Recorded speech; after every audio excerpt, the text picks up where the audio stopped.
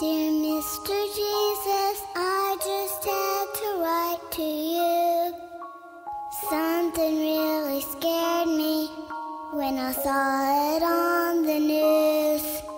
A story about a little girl beaten black and blue. Jesus, thought I'd take this right to you.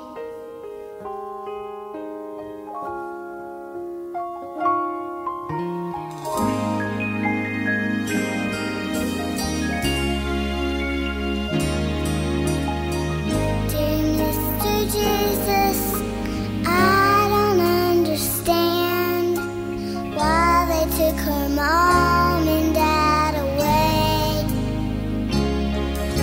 I know that they don't mean to hit with wild and angry hands. Tell them just how big they are.